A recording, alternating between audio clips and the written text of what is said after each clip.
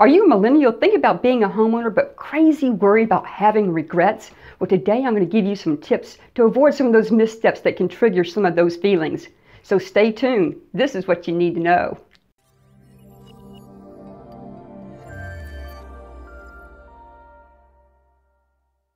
Before we get started, I know you're probably scouring the net trying to get any information you could get your hands on.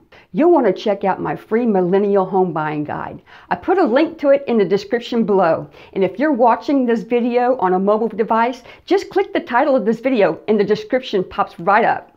I'm Lisa Kelly, Lakeland Homes and Lifestyles with Premier Realty. I create videos that are all about what you need to know to make smart decisions when buying or selling a home, and sometimes just what's going on in the greater Lakeland area. So thanks for joining me today. I was blown away by a recent national study that reported that a staggering 43% of millennials who bought a home in 2019 had some level of regret. So I looked into why, and more importantly, how these missteps could have been avoided in the first place. Here's 5 common regrets that millennial home buyers experience and how they can be avoided. A great mortgage payment can save you a load of money over time and can make a difference on your monthly payment. Your credit score also plays a huge factor in determining which rate you qualify for. Obviously, the better your credit score, the better the rate. Sometimes it's the simplest things you could do to make a huge positive impact on your credit score. Your realtor should be able to hook you up with a great lender who will advise you exactly what you need to do in order to get the best rate possible. Please don't blow this step off. Even if it means waiting 30 days for your credit score to reflect the positive adjustment, you'll be so glad you did. When you're renting, rent amounts can fluctuate based on the supply and demand. But when you own a home, your payments are fixed. However, taxes, insurance, and HOA fees can fluctuate. Just because the principal and interest payment does fit your budget, make sure the added cost of the homeowner's insurance, HOA fees, and property taxes are taken into account when you're determining your overall monthly payment budget.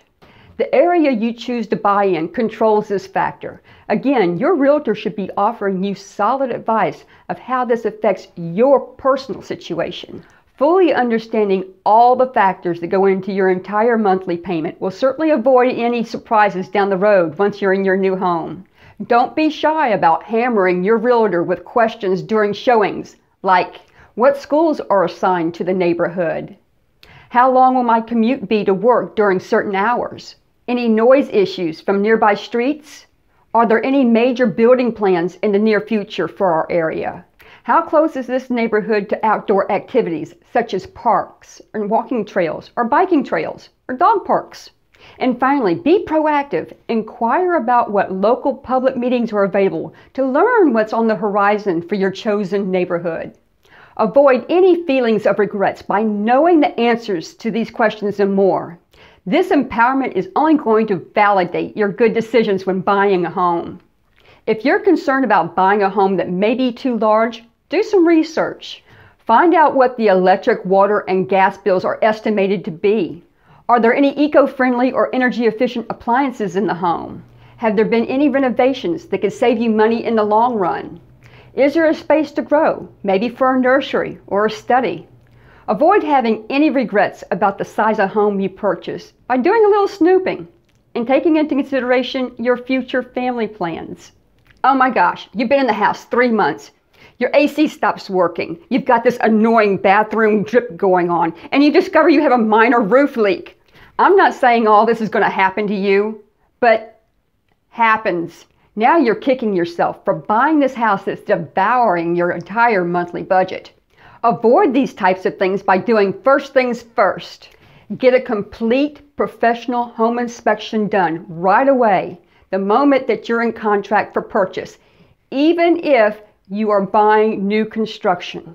You'll then have a formal report to indicate items that need to be repaired or replaced soon. If the seller does not address these items and you love this home so much that you're moving forward with closing, just make sure that you have budgeted for these items and you have a home warranty policy in place. Being prepared for those unexpected homeowners costs will definitely go a long way to avoiding those feelings of regrets. Again, thanks for joining me today. I hope you got a little something out of this video today, and if you did, give me a thumbs up. and hit the subscribe button. I'm here every single Monday with a new video to empower you to make good decisions when buying and selling a home. Just a reminder, you'll find a copy of all the links and my contact information below here in the description. I created the Millennial Home Buying Guide specially for millennials, so check it out. Until then, I'll see you on the next one.